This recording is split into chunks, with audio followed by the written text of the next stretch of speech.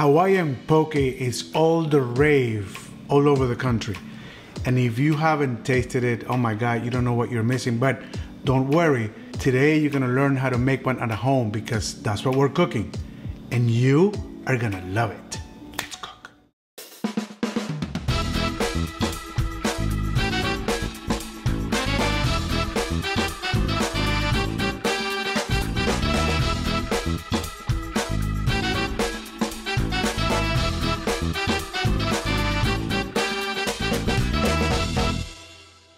Poke, and by the way, it's not pronounced pokey, but poke.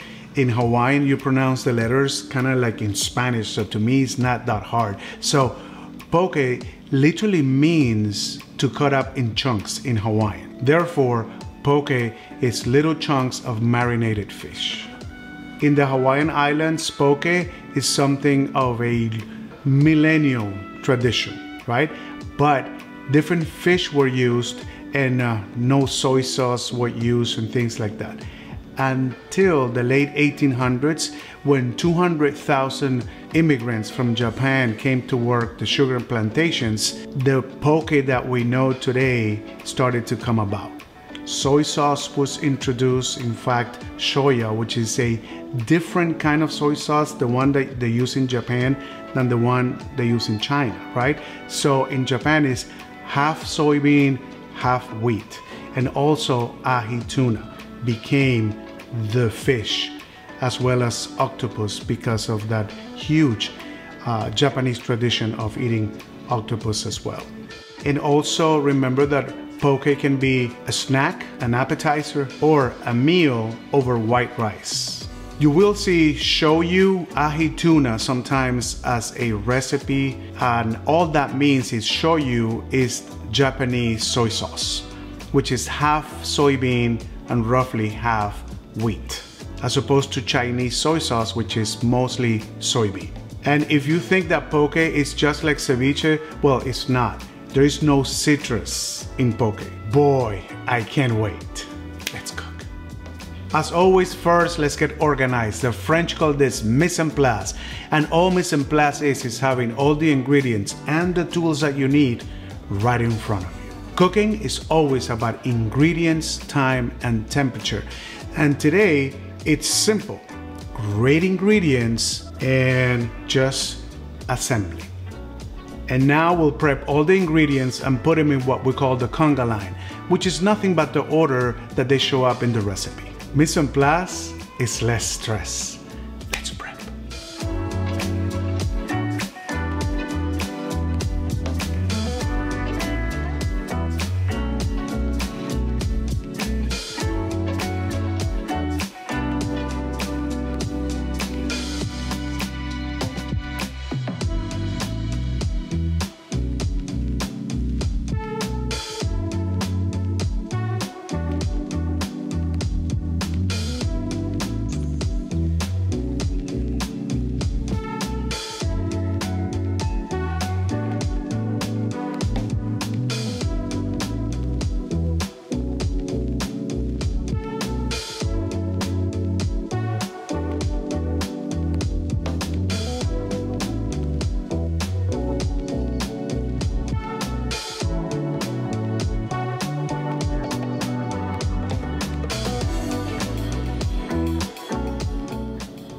And now it's time for shoutouts. These are the people that are cooking our food, taking pictures, and letting us know about it.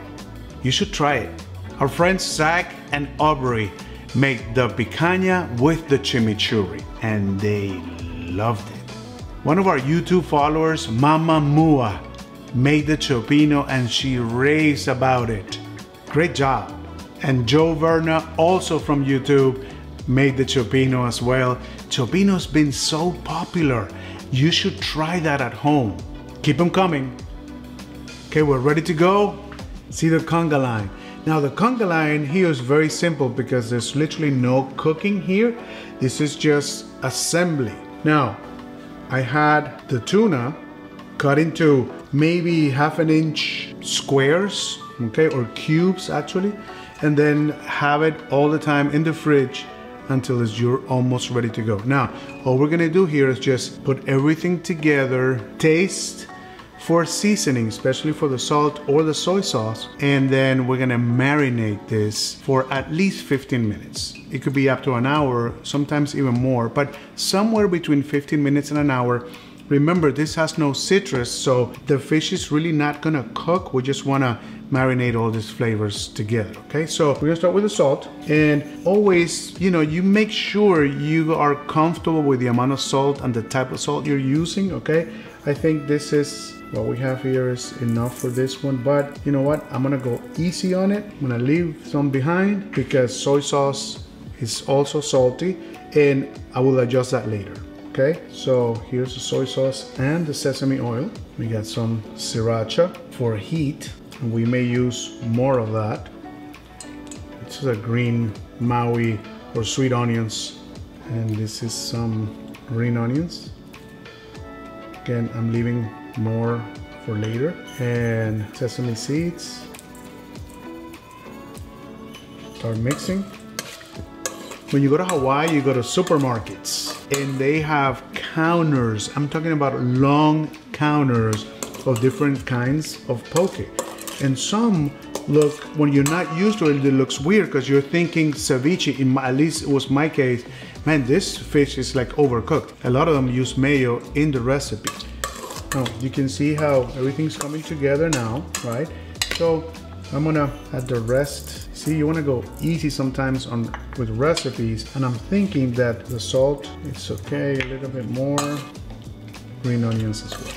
You notice that you only use the green part of the green onion. You can just save the white part, right? And just put it in the fridge and use it for something else. Now, so I just wanna taste a little bit. I'm gonna take a small piece and adjust for seasoning.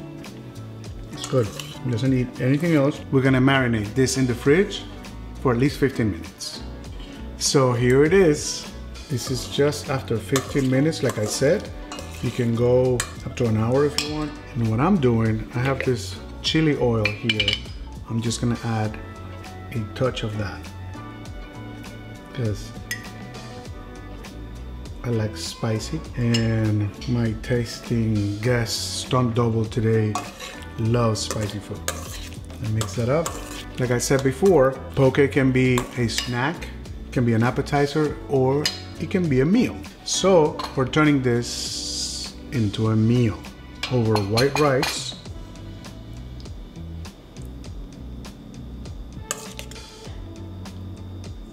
Get some of these green onions for garnish, and that's it.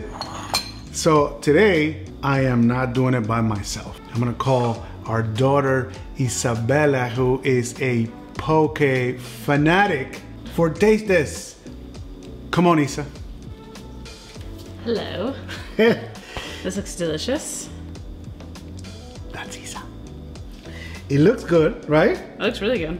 So let's dig in. First bite. I told people that this is ahi tuna, which is like the most common thing right now. What is the traditional fish, the Hawaiian fish? What's the name of it? Humu humu nuku nuku apua. There you go. So that is not used anymore. Ahi poke, it's what's used. Let's see. Ready? Let's go.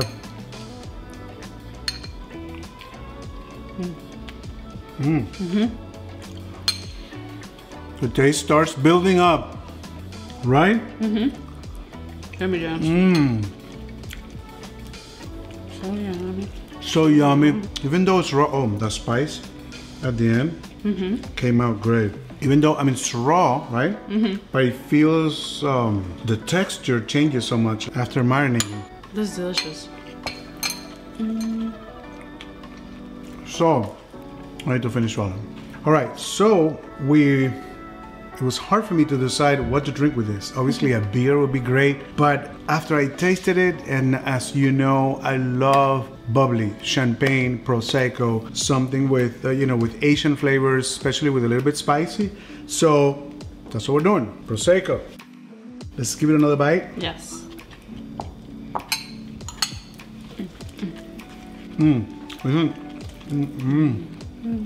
This is a different yummy dance.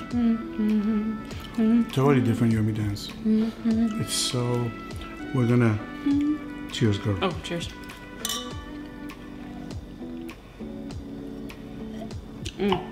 Perfect. Delicious. This is so easy to make at home, and I can see why people in Hawaii love this, because we're in the middle of a heat wave here at the beach, and so it's just so refreshing. It's just great, right? So try it. Promise me, you're gonna try it. 4 things: subscribe, hit like, share with your friends, and Cook it. there you go. You see, I didn't prep her, and she knows. Cook it. You can cook this at home because there's no cooking. It's so simple to make. It's really delicious. So after this, we're going back to my childhood with a sampling of hot dogs, New York style, Chicago style, and my hometown of Caracas, Venezuela. That's in South America. I cannot wait. Come back and see us.